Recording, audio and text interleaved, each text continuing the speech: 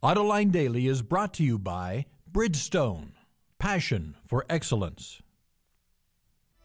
Here are today's top headlines. Toyota reports a big loss. GM threatens its Canadian union, and Hyundai tests the waters for a $75,000 luxury car. Up next, we'll be back with the news behind the headlines.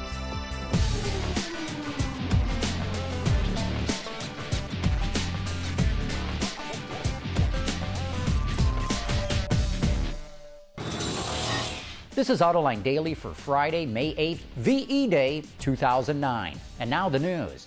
Toyota lost $4.3 billion last year. Revenues were down 22%.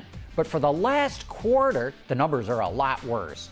Toyota lost $7.7 billion from January through the end of March, which is worse than the numbers we reported for General Motors yesterday.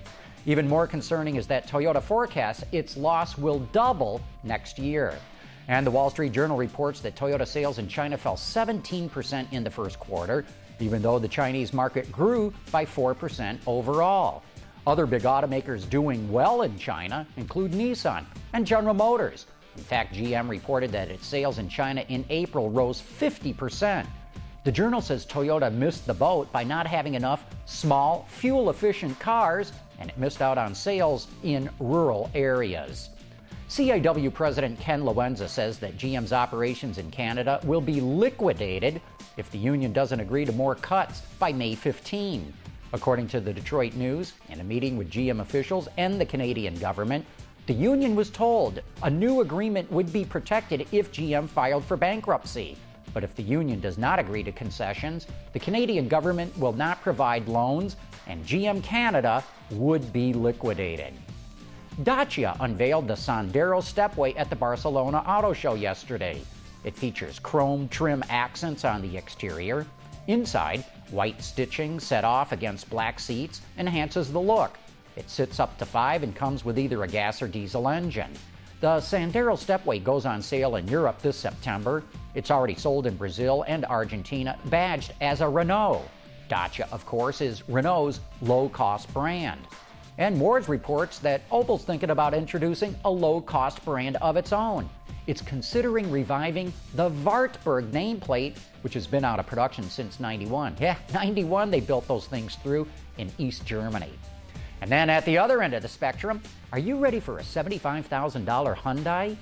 Autoblog reports that the company is shipping 100 Equus sedans to U.S. dealers to gauge public interest. Supposedly, it's comparable to a BMW 7 Series or a Mercedes S-Class, but are American car buyers ready for a full-on Korean luxury car? Company executives back in Seoul desperately want to launch a premium brand in the U.S., and with this move, looks like they're getting serious. Words reports that the U.S. Department of Energy is working on a new smart charger for electric vehicles.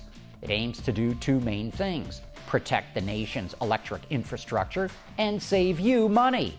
When plug-in EVs become widespread, the grid might struggle if everyone plugs in at the same time. The smart charger is programmable, so owners can decide when their cars recharge. It's also able to communicate with the grid to determine the best time to juice your batteries, which means at a lower electrical rate. A smart charger could save EV owners up to $150 a year. Coming up next, a preview of this week's episode of Autoline. We'll be back right after this.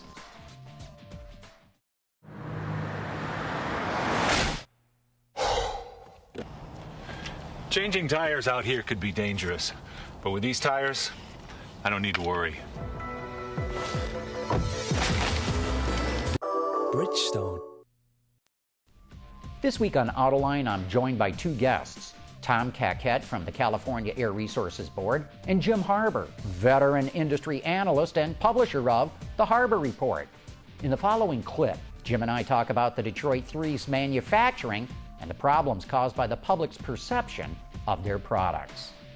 Right. Well, there's still a perception, regardless of what the cause is, there's still a perception that this industry is making junk.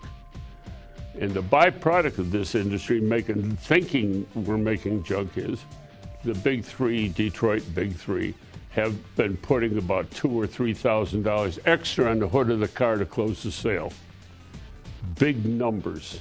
What that means, when we were making 10 million units here a couple of years ago, the Detroit 3, you're giving away $30 billion a year. 15 billion at GM and about 8 or 9 at Ford and the rest at Chrysler. All in sales incentives. All in sales incentives, because nobody believes we're making high-quality vehicles. They all think we're making that 1976 Volare, and they're madder than hell about it. To watch the rest of this interview, as well as my conversation with Tom Caquette of CARB, you can catch the entire episode of Autoline at our website, AutolineDetroit.tv.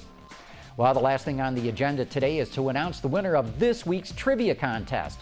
In light of what's been going on at the company that bears his name, we challenged you to tell us what the P in Walter P. Chrysler stands for. And it's a good old-fashioned name, too. The correct answer is Percy. It's Walter Percy Chrysler. As always, my crack team randomly selected today's winner from the pool of correct responses, and this week's winner is Stuart Summers of Prospect, Connecticut, which he calls the best small town in Connecticut. Congratulations, Stu. You just won a super cool Nissan Xterra t-shirt. I just hope it's the right size. Anyway, that's it for today's top news in the global automotive industry. Thanks for watching. We'll see you next week.